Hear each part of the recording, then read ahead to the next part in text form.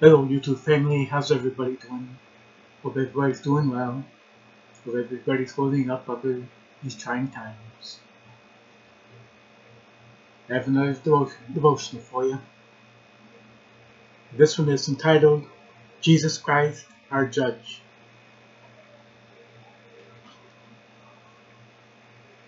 I'll be reading from my Bible, 2 Corinthians 5, 6 through 10.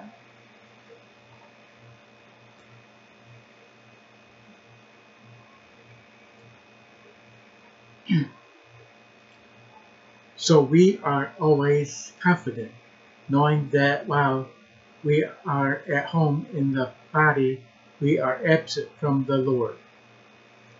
For we walk by faith, not by sight.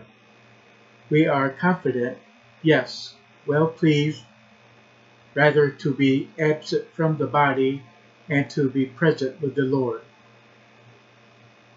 Therefore, we make it our aim, whether present or absent, to be well pleasing to Him.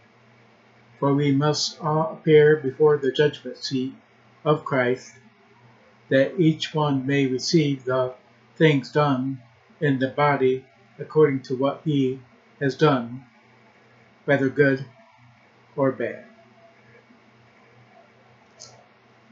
Okay, that's the Bible reading of the devotion. The Word of God reveals that Jesus Christ will one day judge every person who has ever lived. At that time, unbelievers will be exiled from God's presence, and believers will stand before Jesus with full comprehension of His extravagant grace. True followers of the Savior, however, have nothing to fear, as this judgment is not for the purpose of determining salvation.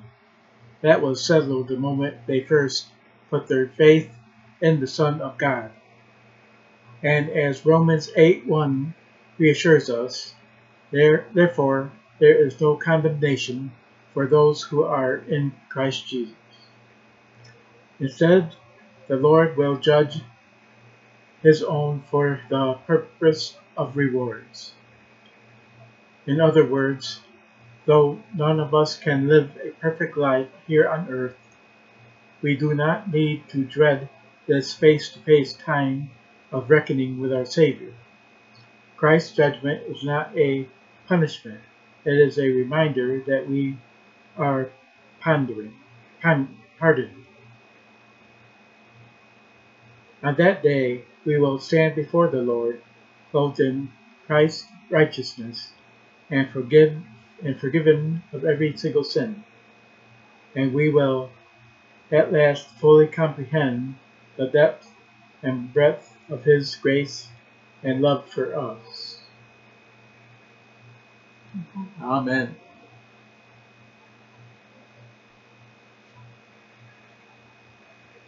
I have a prayer here for anybody who wants to be saved, who's not saved.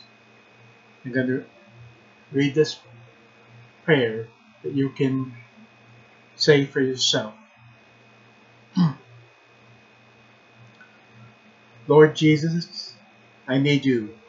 Thank you for coming as a lowly man to this troubled world.